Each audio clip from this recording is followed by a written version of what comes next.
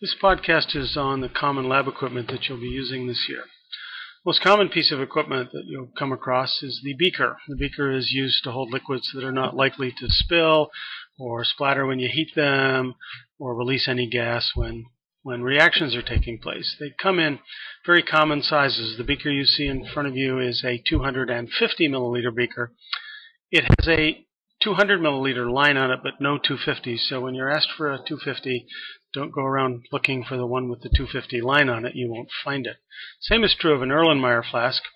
Erlenmeyer flasks are those flasks we use when you're stirring a liquid that might splatter or splash. When you're heating it, it might do so. And they too come in very common sizes, and the maximum line on them is always less than the capacity of the flask. To measure accurately the volumes of liquids and solutions in chemistry, we use graduated cylinders. The measurements here are usually in what are called milliliters. And notice the plastic guard. The plastic guard is kept at the top so that when they get knocked over, the glass doesn't break. You shouldn't discard them or slide them all the way to the bottom. You should leave them up at the top. Test tubes are very common in chemistry. You've seen them probably all the way back into intermediate or elementary school, and just make sure that the test tube you use is large enough for the amount of liquid that you're trying to work with. When we heat solids to very high temperatures, usually to drive the water off or to cause a chemical reaction to occur, you want to use these because they're made out of porcelain and they can stand the high temperatures. They also come with a cover, and you use the cover to cover the top partially. That holds the heat in, but you want to leave it what's said to be as a jar so some of the gases can escape. Watch glasses are used to hold small amounts of products from a reaction. You can use them to cover a beaker, sort of like a lid. The gas can still escape through the lip of the beaker. They're also used to put filter paper on when you're drying them in an oven or just leaving them overnight. Evaporating dishes are used for heating to drive off water or evaporate the water. That way we can recover the solid after a reaction takes place in solution. They too are made out of porcelain. Stirring rods in chemistry are usually glass. That's because glass does not react most of the chemicals you're working with. You can also use them in a rather neat way, as when you're filtering, you can pour your solution literally down the rod. You touch the rod to the lip of the beaker, and when you pour, the liquid sticks to the rod as it goes down into the filter flask. Depression plates are used when you want to do lots of experiments at a time. Say you're going to test one thing with 4 different or 5 different solutions. You put it in and you use each individual well or depression in the plate. It's also very useful when you're using very small quantities. That way we can be very green in our chemistry, that is, not produce a lot of waste materials. Funnels are used to filter solids from a solution mixture. Test tube racks come in 2 forms, usually wood or plastic. The wood versions are used when you're dealing with hot test tubes because hot test tubes can melt plastic ones. When using crucibles, you want to use the appropriate tongs. Notice the way the crucible tongs are used. The little tips of them are not used to grab the crucible. The crucible fits in the circular sort of space. The tips can be used to pick up very carefully the lids of the crucibles. Bunsen burners are used to heat non-volatile liquids and solids, and especially those that don't burn. With a Bunsen burner, you would use a ring stand. The ring stand is used to support your equipment. You do so by putting an iron ring on it. The iron ring provides the very stable platform.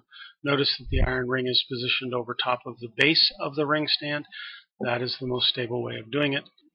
You also will use water troughs once in a while. You can use them to cool hot solutions down. You can also use them when collecting gases by what's called the water displacement method. Wire gauze squares are sitting on top of the iron ring, and that's what you put the beaker on when you're going to heat them. The purpose of the little ceramic disc is to distribute the heat evenly. If you're going to heat something very, very hot, like a crucible, then you would use what's called a clay triangle. And that's what you would use to heat the crucible over your Bunsen burner. Notice in the picture that the lid of the crucible is slightly ajar, that would allow the gases to escape from whatever it is that's being heated. Burette clamps are used with the ring stands again to hold burettes for titrations, and you can also use them to hold temperature probes in flasks or beakers or whatever it is that you're working with. If you need to pick up tiny small objects, little pieces of metal, little pieces of rock or something, you would use forceps. You just use them to pick them up and transfer them to something else, possibly a watch glass. You don't use them to carry anything around with. Tube clamps or tongs likewise are used to hold a test tube that's too hot to handle. If you're going to hold it in a flame, you would use the test tube clamps. Also, if you know your reaction may produce gases or lots of bubbling and fizzing, you would use a test tube clamp so that you don't get the stuff all over your hands. Pipettes are used as medicine droppers. The one at the top is a typical plastic pipette you can use to transfer small amounts of liquids. The ones at the bottom are used to dispense specific amounts of liquids. They're graduated.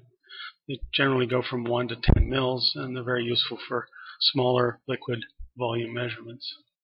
Wash bottles are used to wash down the equipment so that you can wash the solidol into the filter paper. That's probably the most common use for the wash bottle. The mortar and pestle is used to crush solids into finer powders. The pestle is pushed into the solid in a sort of a circular motion. That way you can get the fine powder produced. That fine powder might be put in a weighing boat if you're going to weigh it on an electronic balance. Weighing boats are what we use to weigh out the solids. We do not put the solids directly on the balance pan. Where you get your solids into the weighing boats are spatulas or scupulas.